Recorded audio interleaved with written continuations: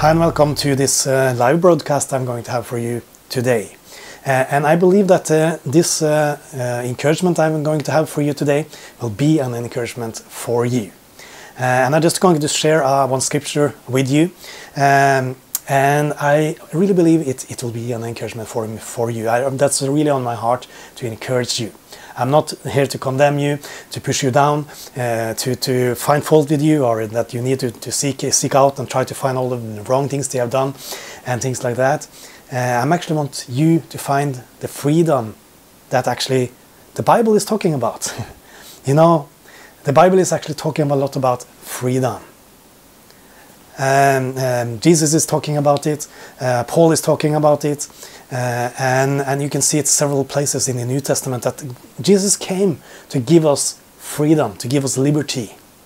And in Galatians 5:1 is talking, Paul is talking about this: stand fast therefore in the liberty that which Christ has made us free. He has made us free, and do not be entangled again into the yoke of bondage. That's the message. That's the message of Paul, that's the message of Jesus, and so on.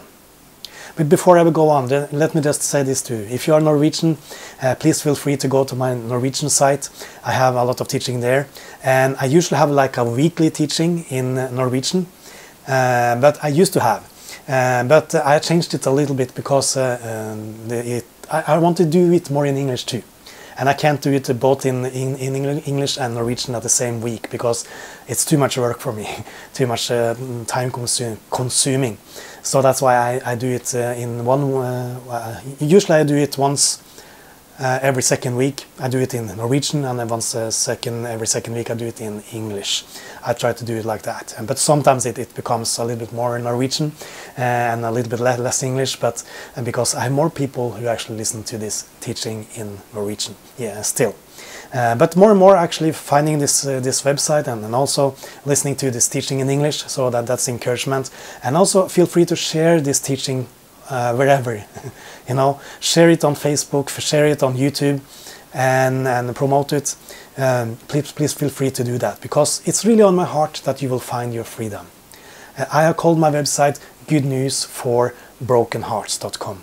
So please go to my website too, and you can find some more teaching there about freedom.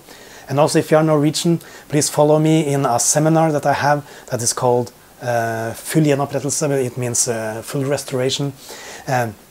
So please feel free to do that if you understand Norwegian. You don't need to be a Norwegian, but if you understand Norwegian, please feel free to go to my website bibelundervisning.com, and you can find some information there in Norwegian. So please feel free to do that. I have a seminar going on, so please feel free to subscribe to my seminar and so on. So, back to the teaching I'm going to back to the encouragement I'm going to have for you today. And it's kind of a little bit teaching too. But I just want to share the scripture with you, because we as Christians, we're talking about freedom a lot. We're singing about it, we're talking about it, and we're saying, yes, God has set us free. We are free in Christ. We are free. And we are, just the scripture that I just read for you in Galatians 5:1, it's quoted so many times. Maybe every Sunday it's quoted somewhere, you know, in the church, and many times probably it's been quoted.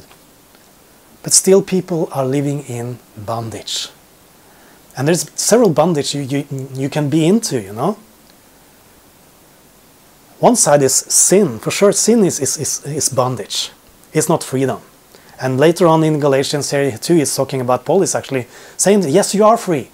But don't use that liberty, don't use that freedom to go out and sin again or follow after the flesh. Don't do those things you did before, because that's not you anymore. So don't follow that, don't let sin reign. Romans is talking about that. In Romans, Paul is talking about that. Don't let sin reign in your mortal body anymore. Don't let it have control over you anymore, because that is not freedom. So that's one side. And then that's probably most people know that. Sure, there are some people who kind of live in denial and believe that, yeah, there is nothing called sin and things like that. I'm not talking about those people, but I believe there is something called sin, and I believe that sin can control us still even though we are a Christian. So that's for sure one thing that that will steal our liberty, steal our freedom, is sin. But on the other side, we have also something called the law, legalism, or law. And it's actually, this scripture I just read for you, it's not about sin. In Galatians 5:1, it's not about sin, but it's actually about law. It was talking about to people who actually wanted to put themselves under law again. And I will come with, I will have a statement. And the statement is this, that the Christian's main problem is not really sin. The main problem is not really sin. And maybe you will react to that. But the main problem is not actually sin. But the main problem is that we want to put ourselves under law again. That I've seen many times, even in my own life. I've seen that the thing about the law, we don't see it sometimes. The law can be so many things. I'm not talking about the 10 Commandments only. You know, in the Christian circles today, we have made many laws. You shall pray. You should pray once 1 hour every day, or you should give 10% to your church. You should do this, you should do that, and you should not sin, and you need to do this and that. And there's so many things. You need to read your Bible. You need to confess all your sins since you were 5 years old, and there's a lot of law out there, a lot of things we have to do. And you know, I was sick for many years, and I was always searching for, what did I do wrong? If I just do the right thing, then God will heal me. Then God will set me free. I will be free. If I just do the right things. So I was trying all the time to do the right things, to search for all the sins I had in my life and things like that. I already said that you don't use the freedom for sin. I'm not promoting sin. Just so you don't misunderstand me. I don't do that.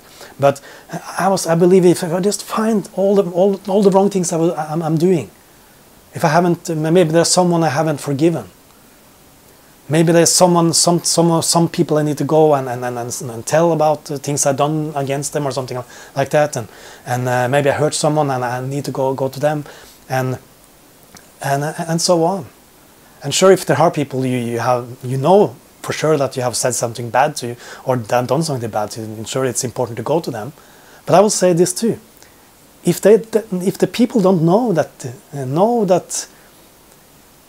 maybe it's like an attitude you had towards them or something like that. If the people don't know it, don't go and confess it.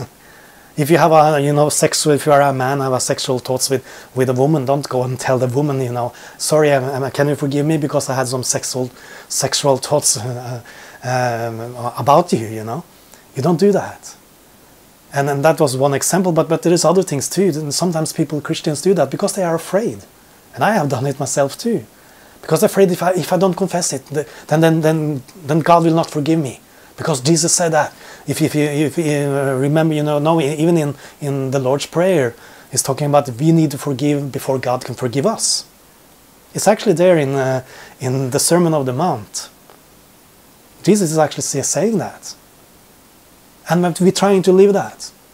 But we don't understand that actually that He was talking about the law. Because after that, Jesus is even saying, I'm giving a new commandment to you. As I have loved you, go and love each other. And Paul is saying this several times too. As God has forgiven you, forgive other people. And that's the freedom, Remember that God forgave you first. He loved you first. He forgave you first. And you can so forgive other people. There is freedom in forgiveness too. If you hold on to unforgiveness, it's not freedom. It's a sin, and it's holding you back. It's not, and you will not experience the freedom that God has for you. That's for sure. But God has loved you first. He forgave you first. You don't have to strive and try and do all of these things. And I see so many frustrated Christians, and I was one of them in many years. They try to live the Christian life, and they try to live a victorious Christian life, but they always seem to come short. It always seems that there's more they need to do. And I had that feeling for many years, especially when I tried to get healed, as I mentioned. I tried and I tried and I tried, but I felt it was never enough. Until one day actually God told me, just know that I love you. Just know that I love you first, loved you first. And that was the thing, that was the key actually, that healed me, that set me free. That the reason why I got my healing. And I didn't get my healing during one night. It actually was several years before I saw the manifestation of the healing in my body, because I had believed the wrong thing about God. And there is, there's so many people who are trying to search for the answer, Why don't I get healed, or why do I still struggling with the sin, or I'm not free. I don't feel free. I know the Bible is talking about freedom, but I don't feel that. And maybe it's not for me. Maybe it's for some super Christians who can are able to do it. Maybe it's just for some certain people who is really good at self-control and things like that. And sometimes people can start to believe that. But the people who seems to have it all together, those are mostly the people who are striving the most. They're trying to put up a facade, and they're just a mask. And people don't. They're afraid of what people maybe might think about them. So they hide behind a mask. They hide behind who they truly are. They're afraid of people finding out who they truly are and how, maybe what their hearts are like. And many people are afraid of themselves, and that's why they put up a mask or a facade and trying to be something. And maybe outwardly it can look nice, but on the inside they're struggling a lot because they're insecure about who they truly are. And all bondage can trace back to two things, and the freedom is in only two things. And those are the two things I'm preaching. It's actually something I'm telling almost every time. Almost every time I'm talking about this thing, these two things that you need to get hold of. And I'm doing it repeatedly because people don't see it. Sometimes I get a lot of emails and things like that, and or response. During the years I have had a lot of response on my website, Norwegian website, also English. And some of this frustration is always that, how can I find my freedom? How can I experience this freedom? And I don't, even though I'm telling them these two things, they don't get it. I know they don't get it. And sure, sometimes I forget it myself. Sometimes I'm also in a process of renewing my mind. So I still need to remind myself about those two things. But those two things are, who am I and who are God? And if you're Norwegian, please follow me on the seminar that I have in Norwegian, because I'm talking a lot about these two things. And that was the key for my freedom. That was the key for my healing. And that was really the key, the main key. And we have an enemy. And he don't want you to see the truth about who you are and who God is. I believe there is an enemy who really want to hide that for you. And he really wants Christians either to go to one ditch where they just focused on sin, or they deny sin in a way, or the other side where they focus on the law, and they fall under the law, and they're all the time trying to get rid of sin themselves, and they fall back in under the law. But God has set us free from the law, and that's actually Galatians is talking about. And the freedom is not in the law. The freedom is in one person who fulfilled the law. The freedom is in a person who loves you. And you need to get hold of that, who God is, that He truly loves you. And He doesn't look through you through Jesus or something like that. Some Christians believe that the kind of God is kind of looking, He's actually mad, and He's he actually wants to punish you, but Jesus is kind of a filter, and if it wasn't for Jesus, God would have sent you to hell already, or something like that. It's not like that.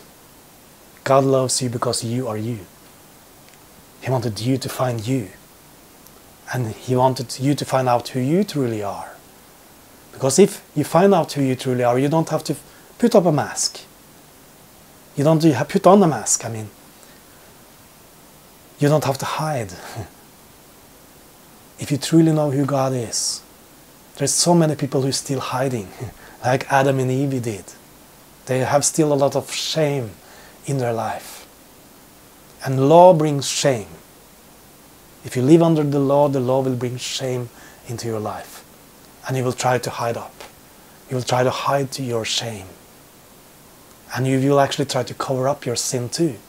And put up a mask, have a mask, put on a mask. And you don't want other people to see it.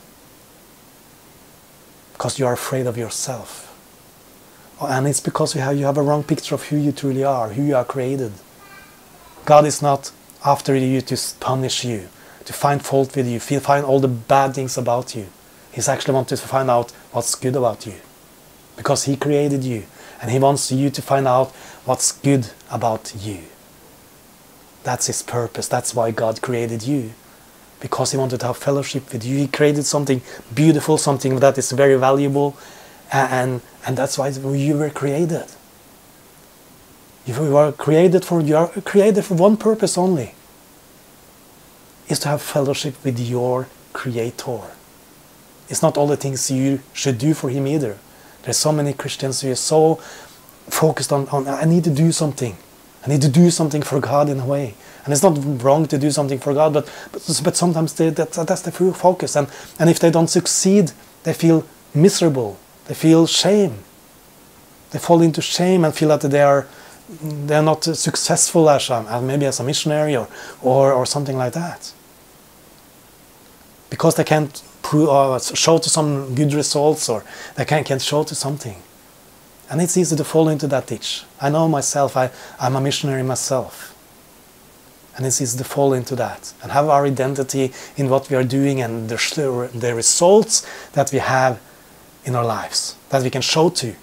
How many people got saved today on a meeting, or this campaign that I had, or this Christmas party we had, or something like that. How many got saved? And we have our identity in the success of what we are doing for God. And even in this world, you know, maybe the success in what you're doing, if you have a lot of money and get a good job and so on. We measure our value in that. How much value do I have according to how much I have in my pocket, you know, how much, or in the bank account.